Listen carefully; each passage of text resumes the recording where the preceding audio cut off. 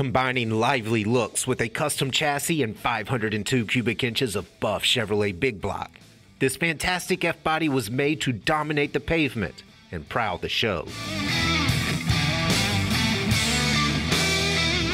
If your goal is to build a world-class custom, the first-generation Camaro is a great place to start.